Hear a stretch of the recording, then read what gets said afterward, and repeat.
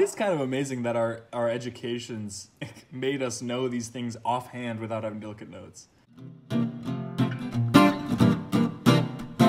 Hello everyone and welcome back for another Monday video. I'm gonna be looking at the camera and also a little below the camera because I am here with my friend. Awesome. It's Jeffrey James. Chaboy. But you should already know. You should already know that's his name. Jeff and I are a little tipsy right now. Both over 21, so if you're under 21, don't drink. Carly and Erin are YouTubers that did this that I thought was such a fun thing to do during COVID, and like Jeff and I have been looking forward to this all week, where we tipsy play Are You Smarter Than a Fifth Grader? What were you learning in 5th grade? Do you remember? I learned earth science in 5th grade, so I was learning about the different kinds of rocks, like sedimentary. You learned about sedimentary rocks in 5th grade? Yeah. I learned about that freshman year of college. I am going to lose this game. Basically what we're doing is we're drinking and answering these questions. There's different categories, so it's 1st, 2nd, 3rd, 4th, 5th grade, and then history, English and lit, geography, science, and math. So basically, Jeff and I are just gonna pick one, and we're both using 2 different websites to like quiz each other on. If we get it wrong, we have to drink, and this is basically it. We're gonna see who's a better, smarter than a 5th grader. Harder, better, faster, stronger than a 5th grader. Harder, better, faster, stronger, smarter than a 5th grader. Actually, that's a really good mashup. Is a DJ somewhere, this is free. Yes! Are you smarter than a 5th grader? Harder, better, faster, stronger. Wait, give me first grade math. The first day of the 20th century was... Well, okay, the 20th century is 1900, so January 1st, 1900? Absolutely correct. Oh, yes! Weirdly worded. It is weird, yeah.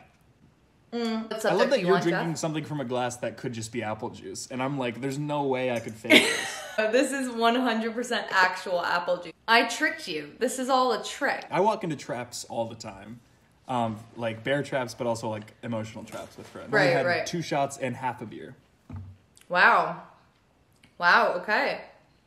You feel sorry for me? No. What's your 1st grade subject you want? History, English and lit, geography, science, math. Which, by the way, why is geography its own section? Geography. Which country are the famous pyramids of Giza? Egypt. Right. Is that how you say Giza? Oh, yeah. Okay, cool. I never took a geography class.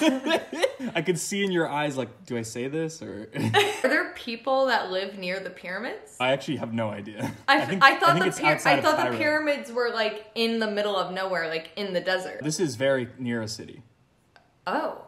It's very near Cairo, but it's on the outskirts. This is very interesting. Give me science 2nd grade. All right, you sure? They're gimmies. They're gimmies. It's 2nd grade, Jeff. I hope. These collect energy from the movement of air. These objects, these things, collect energy from the movement of air. Atoms? No. Is that your final answer? Something collects movement from air? Don't think on a molecular level. Oh, like a windmill? That question is so awfully worded. And the show is supposed to make adults look dumb. Return, Jeff. Science. Science? Just because I'm gonna get it wrong. Look, you won't. What gas do plants breathe in that humans and animals breathe out? Gas? Yeah? Really? Jeff, you really should, like, I know. Sore spot. No, carbon dioxide. There you go. Boom, boom. We're smart. We're 2nd level smart. No one will ever know how close I was to almost saying carbon monoxide. You know what I think of a lot? Lines on roads. Sometimes when I'm driving, I'm like, this is amazing. Like a 5-lane highway, we are being controlled by paint. It's like when you look at the inside of a beehive and you're like, how do these bees figure it out? When have you looked inside of a beehive?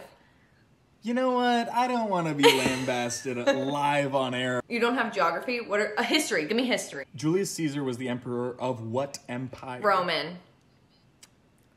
Correct. So English for 5th? Or for 3rd? I feel like you actually might not get this, to be honest. We'll know in a few seconds how insulting that sentence is. Got it. Adding conjunctions such as and or but turns a simple sentence into what type of sentence? Compound. That's right. Yeah, thank you. I took my hand off my face. There's like pen ink of like all the answers. I wrote them on my hand. Like compound. What is that there? What's that on your face? Oh, this is a tattoo. Fourth grade English and lit. Okay, I'm gonna stump you. Oh no. Oh, I'm nervous. Find the preposition I'm ready. In the following sentence. The preposition? Okay. The pretty calico sat on the kitchen table. On. Correct. Why did you think a preposition would stump me? Are you smarter than a fourth grader? That was the show. It would have been canceled after the pilot. Fourth is cacophonous when compared to fifth. Are you smarter than a fourth grader? Oh. How's this? Oh my gosh. Very TikTok. Let's go math. Math for fourth grade? Wow. You have 20 pairs of shoes.